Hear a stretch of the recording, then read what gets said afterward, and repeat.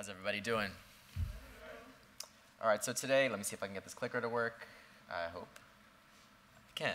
So today I'm going to talk about a project that we've been doing for a couple of months, actually since January of this year, called Mapping Police Violence.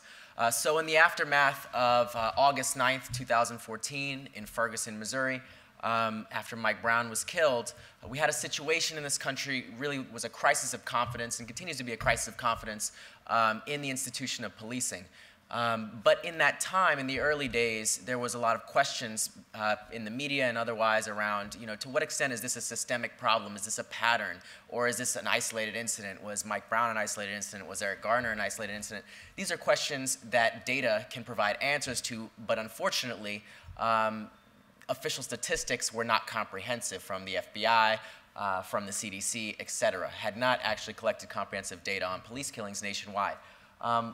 So fortunately, a number of crowdsourced databases did have that data, or most of it at least. The Killed by Police database is one, Fatal Encounters is another.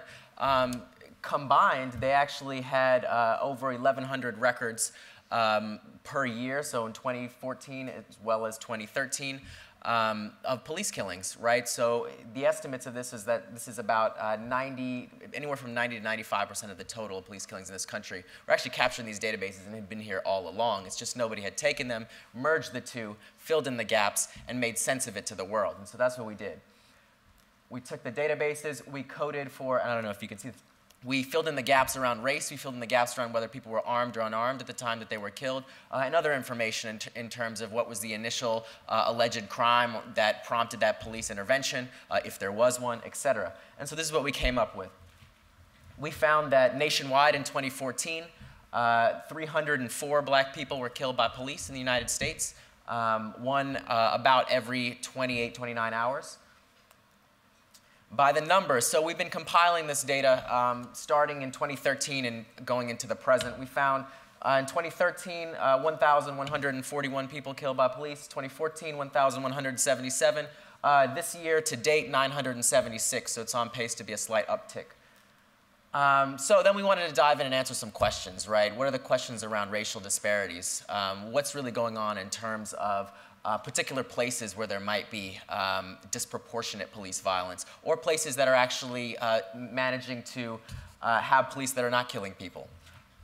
So we found that, number one, a majority of those killed by police were people of color, and that there was a particular disparity facing black Americans. So black people in this country are 3 times more likely to be killed by police.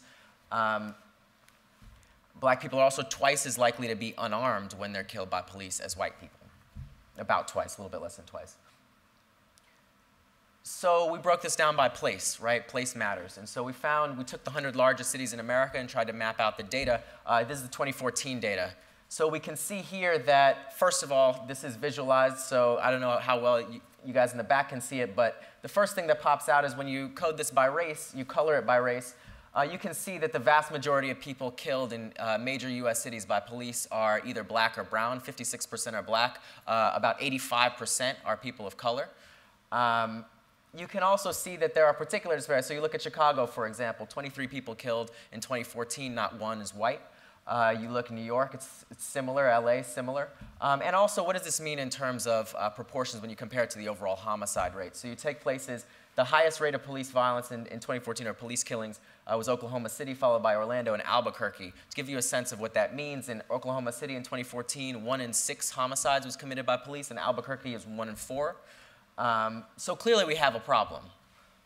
When the institutions that are meant to serve and protect are actually committing a large proportion of the total number of homicides in a place, then we clearly have a problem, especially when it's disproportionately impacting black communities. So of course we mapped this out. It's important to remember that data is more than just numbers. It's also about stories and people, and so we have those stories represented as well. But what's important when you have the data is that you can start to debunk some of these false narratives that have emerged. So the first one being that somehow black people being killed by police are killed because they're committing violent crimes. So we found that only about 29% of black people killed by police are suspected of a violent crime and armed with a gun. We also found that there are cities that are tremendously problematic in their cities that are actually doing something right when it regards the use of deadly force. So here's a comparison. Newark and St. Louis. This data goes back to 2013. So since 2013, again, St. Louis, Newark, similar population sizes, similar size black population, similar rate of crime. They're both at the very high end in terms of dangerous cities. But yet we've seen no black people killed by police in Newark.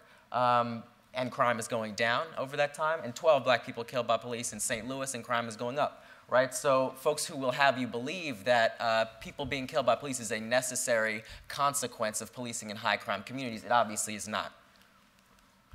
So we use the data to actually inform policy, right? It's one thing to talk about the problem, it's another to propose solutions. And so what we did was we mapped out what was the circumstance that initiated those altercations. We found that about 10% of people killed by police in 2014, it was due to a broken windows type offense, these quality of life offenses, things like selling loose cigarettes, loitering,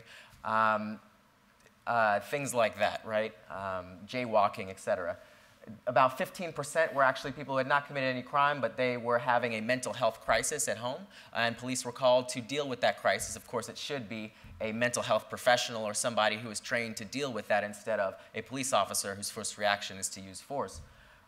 We also found that a number of these were traffic violations, and a very small proportion, again, about a third, were actually people who were doing criminal acts that were not broken windows or these sort of low-level, nonviolent offenses that could be argued shouldn't have been a police intervention in the first place, and were armed with a gun, right? So for folks who are going to say that their police violence is justified, I mean, they're really talking about this third here, and even then, other countries provide examples of how to deal with these situations in ways that do not kill people.